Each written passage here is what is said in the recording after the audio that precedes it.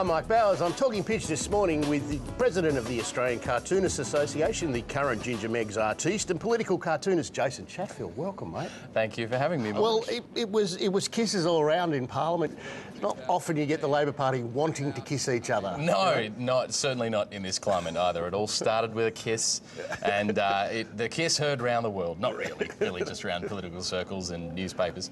But it was a really interesting look, particularly after the leadership speculation of the week. And yeah. And the kiss that raised the most reaction from the floor of Parliament with the opposition was kissing Kevin Rudd. You say the floor of Parliament with opposition, but it's more like schoolyard sandpit kind of. They're kissing. And look, it was one of those pictures. Alan Porritt from AAP was the one who nailed the best shot. Yes. And it just ran absolutely everywhere. It did. Every single person sort of. He's taken the rest of the year off on those royalties. Yeah.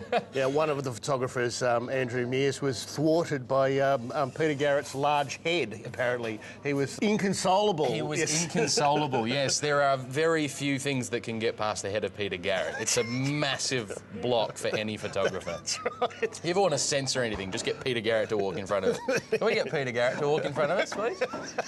This truly is touching on all the disturbing features that David Rowe can tap into your psyche. It's from the Here to Eternity movie, of course, and it's from Here to Tony, starring Kevin Rudd, Julia Gillard, Tony Abbott, and an unruly mob, and featuring that kiss.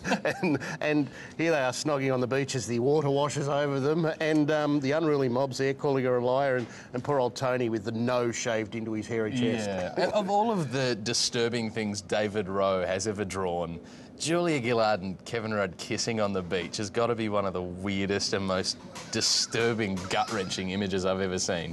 Thanks, David. That one's going to stick in my brain now. Yeah, that's just replaced the monsters in my nightmare.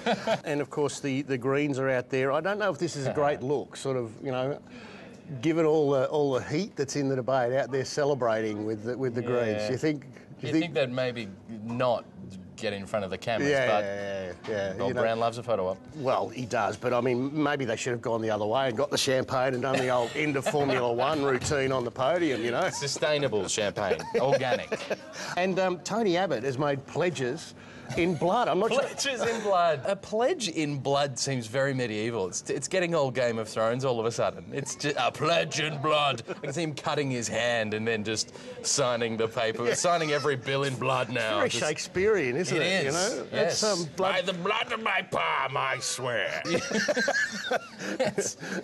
A lovely little Cadelka. Could I pledge to destroy the carbon tax in bile? Instead, I've got heaps of that.